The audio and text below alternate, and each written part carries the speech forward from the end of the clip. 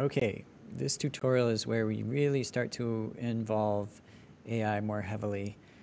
If you haven't been following along so far in this project, we have created a Express and React framework for our front end and back end, and we are deploying that to Heroku, so it's visible on the web.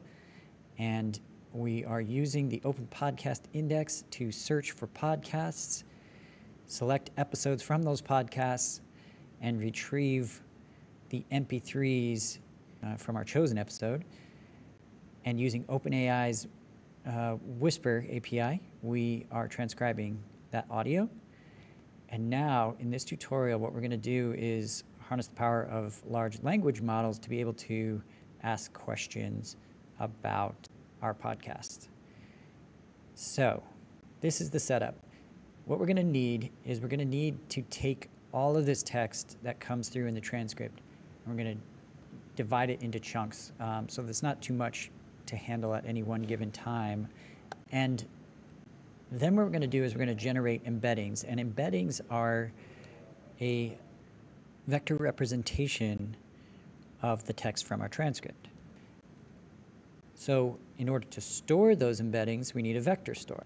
And with that vector store, we can use a framework. And in this case, we're going to use one from Facebook called Facebook AI Similarity Search, FACE, in order to be able to query that vector store and retrieve things that are most similar to what the user is searching for. So in order to fetch the right content from the vector store, we need what's called a retriever. And to facilitate all of these different moving pieces, we're going to use a library called LangChain. So to recap, we need embeddings, and we're going to be using OpenAI's embeddings. We need a vector store. We need a similarity search method, and we're going to use FACE. We need a retriever, and we need a framework to orchestrate all of this, so we're using LangChain. Let's get started. Okay, so this is LangChain's documentation, and I'm in the getting started, setup and installation step. And so I've got an npm module here that I need to install.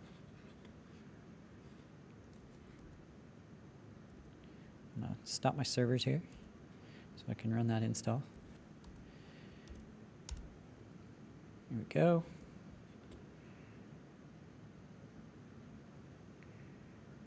And it's showing me how to import it into my code. Again, we're using CommonJS, which it supports. So I'm going to copy that.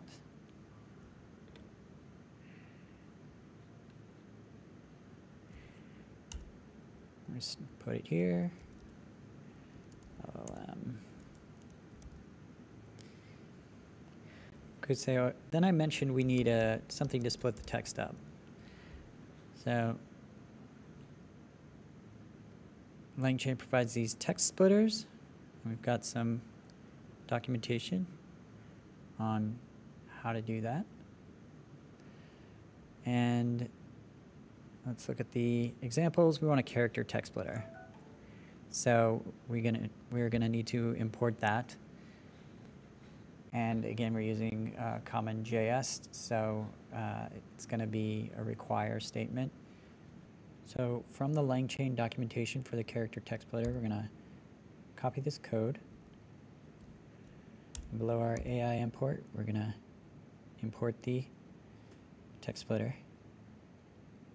I'm not sure why they're using this document. It doesn't seem to be used in the example that they give, but we want to convert this to a require, so it's going to look like character text splitter equals require LangChain text splitter. And then in that transcribe audio, I'm going to paste the rest of that code. So we've got our splitter that we're creating. I'm going to leave the defaults here for the chunk size. Actually, no, I'm not.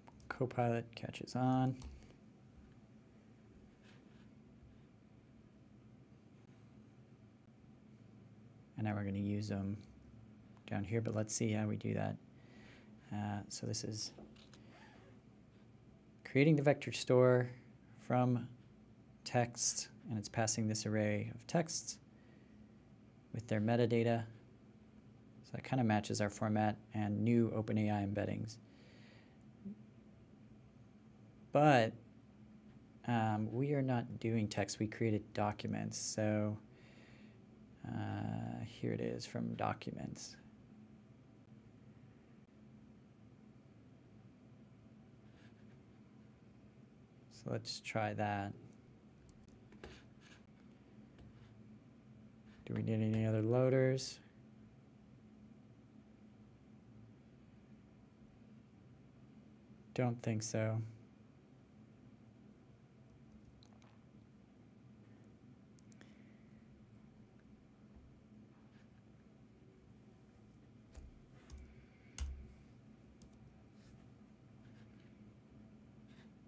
So we've got our vector store with our AI embeddings. And now we want to create that retriever. Oops. Home row. Retriever equals vector store as retriever. And we didn't call it docs, we called it output. And let's log that retriever and just see if this worked.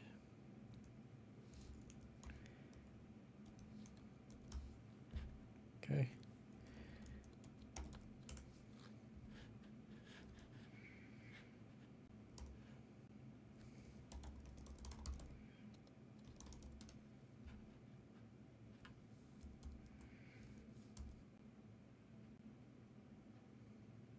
Okay, so we have retriever created. This is a vector store retriever, and this is what it looks like. It's got our face store. I'm not sure what all that stuff does, but it looks like our retriever has been created, and this is the thing that's going to allow us to ask questions and retrieve context from this document via our QA interface that we're going to build.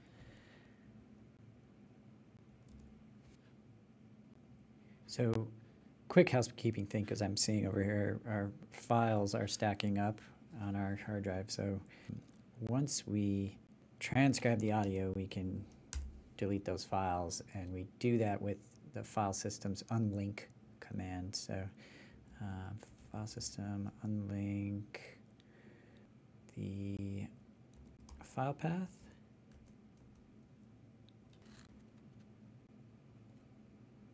Yeah, sure. If there's an error, let's log the error, and we'll respond with the status 500.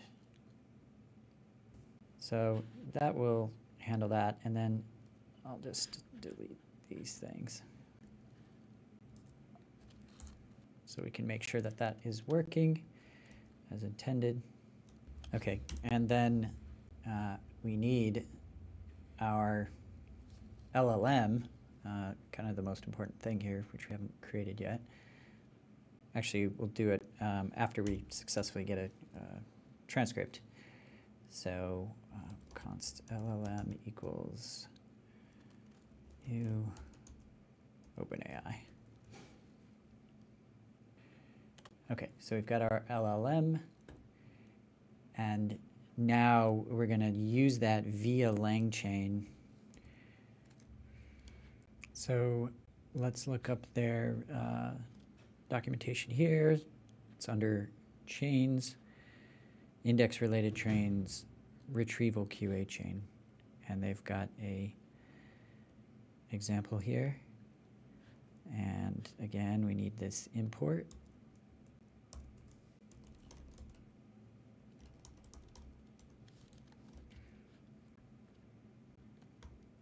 And we'll copy this code.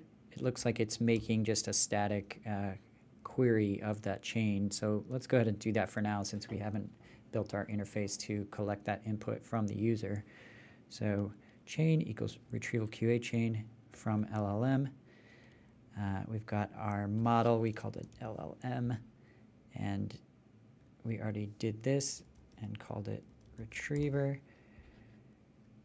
And our response is going to await the chain, calling a question with a query of, let's just say, what is this podcast about? And it's going to log a response. Oh, and I see one thing I did here.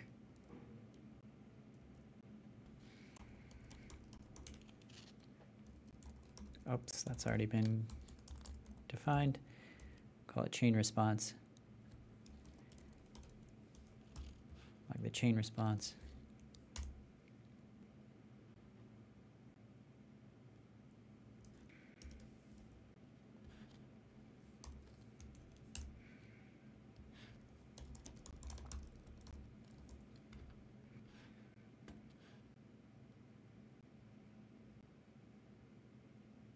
Okay, it says it does not know.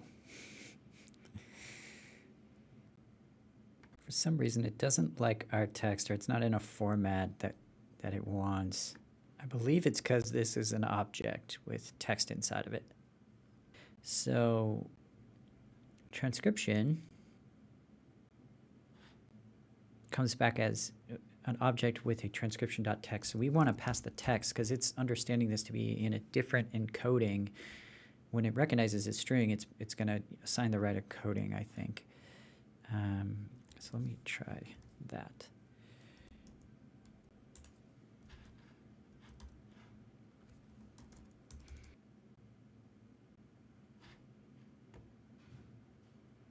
And now we've got a response. This podcast is about using AI-based services and the sustainability and environmental impact of training GPT-3.